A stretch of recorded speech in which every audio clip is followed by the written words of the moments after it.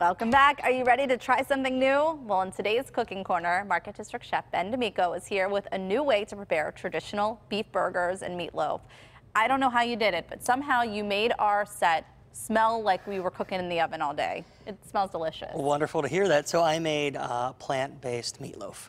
And so plant-based proteins are very popular, very trendy. They've come a long way in the past even a couple years. A lot more brands are out there. They've kind of almost perfected the way the texture is, the taste, everything from snacks to sausages to burgers, and just the straight up grounds are now available. Well, and I was just looking at what you have in there as we're getting ready to prepare our meatloaf, and it looks like ground beef. I mean, there's no, it almost, you can't deny that it looks like it. Yes, the texture, the way it's been designed, it works very well. It holds up the same, and it has that feel and that look. So they've done a great way mimicking beef. So these are great alternatives. They're not necessarily healthier options. They're more if you want to go with the vegetarian lifestyle, maybe you want to try something different, whatever your belief is that you want to try. These are just a great thing to try. I actually made this for Christmas. My brother's a vegetarian, and this is the first time I really worked with this kind of stuff, and it worked out really, really great. People that were non-vegetarians love this. Still loved it. So, okay, so what are we adding to, and what is this a mixture of? This is, well, it's actually pea protein based. All this stuff, you can look at the ingredients, they're all from peas.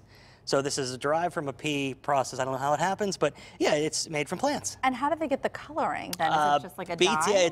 Yeah, it's fruit juices. Wow. They use beet juices and stuff from what I've researched. But yeah, you can look at the back of the package, find out exactly what's in everything. Okay. So we have 2 packages, 24 ounces of the plant-based meats. I use the awesome grounds.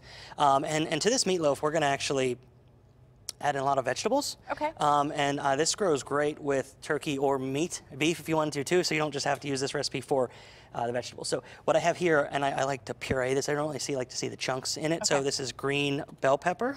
Okay. Some onion.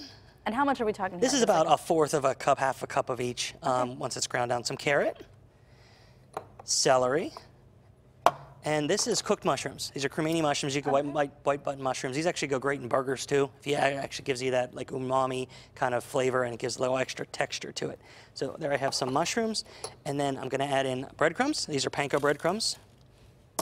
I have a bunch of seasonings. It's parsley, oregano, chipotle powder, chili powder, cumin, coriander, salt, and pepper. And at home, we will have this all posted at PittsburghTodayLive.com, so you can get the ratios of all of that.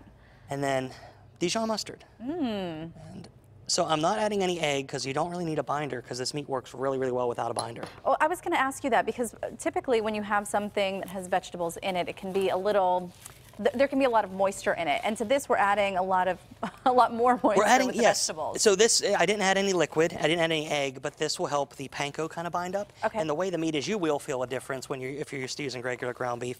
You just want to mix it together until it's kind of really incorporated. You don't want to overmix. Same with any kind of meat or any kind of ground product you're using.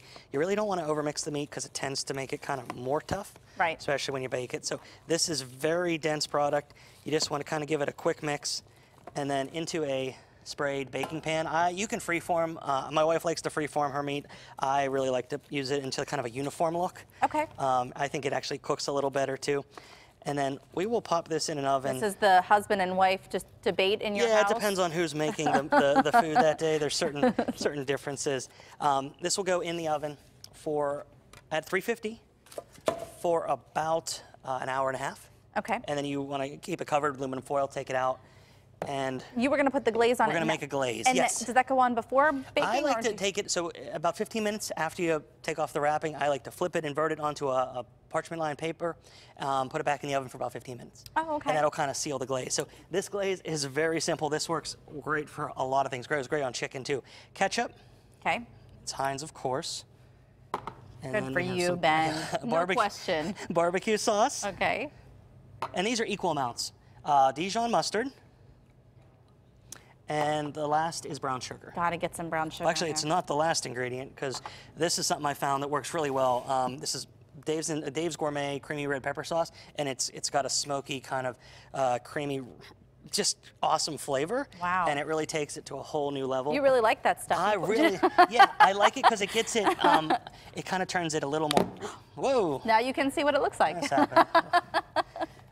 So it just gets a quick mix. You can bake this. Again, goes great as a glaze for other items as well.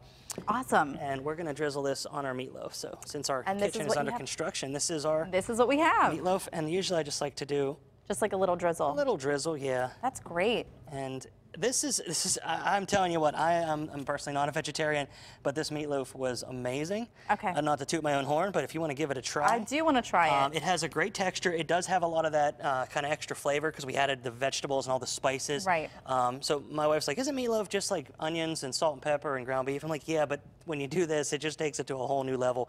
It does change the color a little bit because of the carrots, Wow. but it's got some great kind of potency to that That is pop of flavor. delicious, Ben. Delicious. Thank you.